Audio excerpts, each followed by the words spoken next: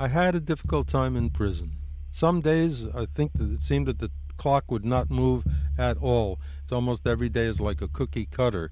And let's face it, you're in an institution with all other men, all of them under great pressure, some of them facing long-term prison sentencing, others, who some commit violent crimes, some were bank robbers, some, all kinds of people there, but all human beings.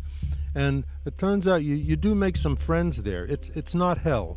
You make some friends, and these friends are the ones that pick you up, actually, when you're really down. The difficulty is also the unknown and an inability to do anything about it.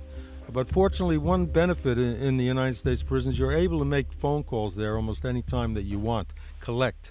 So that helped me a lot. In the beginning, I was able to call my sons almost every day, and they thought I was visiting their grandmother.